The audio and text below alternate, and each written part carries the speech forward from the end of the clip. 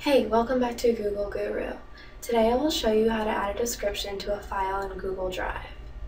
You probably have many files that don't necessarily have keywords in their titles, so adding a description will make your search process much easier in your Drive. So in my Drive, I have a lot of reports, and so it's really hard for me to sift through and find the one I'm looking for.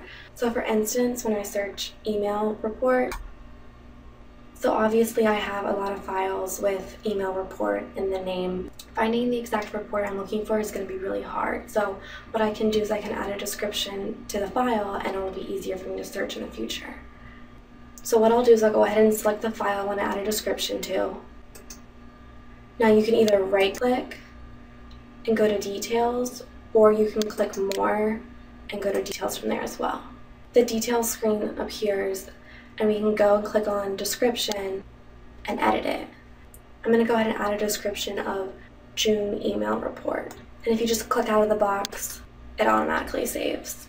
So I'll go ahead and exit out of that. Now I'll go ahead and search for my report again. This time I'll just type in June report. So only one file matching that description appears, so I know that's the one I was looking for. So as you can tell, adding a description to your files will make searching for them a lot easier in your Drive. If you have any questions, feel free to comment in the section below the video or ask us on Google+. Thanks!